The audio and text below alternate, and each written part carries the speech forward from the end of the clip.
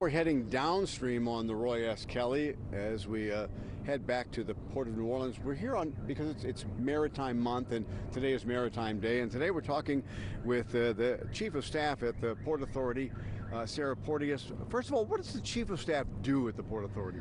Oh, well, I am in charge of working with the executive team and make sure that we're all, working in synchronicity. And I also oversee marketing and communications, human resources, IT, and procurement. So it's a big job. One of the things you're working on right now, it's been a bit of controversy, but the benefits, according to you all, outweigh any controversy with that proposed new port down in St. Bernard Parish. Yeah, it's a really exciting time for the Port of New Orleans and for the state of Louisiana.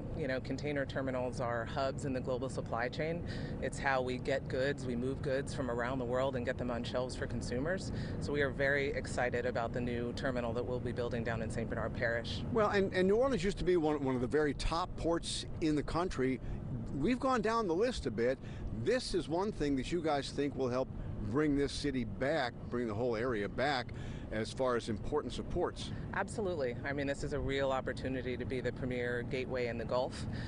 This terminal is going to allow us to be able to receive larger vessels. The container business is obviously booming. Vessels are getting larger, and we have some restrictions with the Crescent City connection. So building this terminal 17 miles downriver is really going to position us well. And we're just looking at the Napoleon Street Wharf, Napoleon Avenue Wharf, and you guys added some new cranes there because you got to keep up with the business. Absolutely. But to get those bigger ships in that can't go onto the Mississippi River Bridge, you've got to have something downriver. We have to have something downriver, and that's why this new terminal will be 17 miles downriver. We're about 2/3 of the way through the permitting process, and we're very excited to be starting construction next year.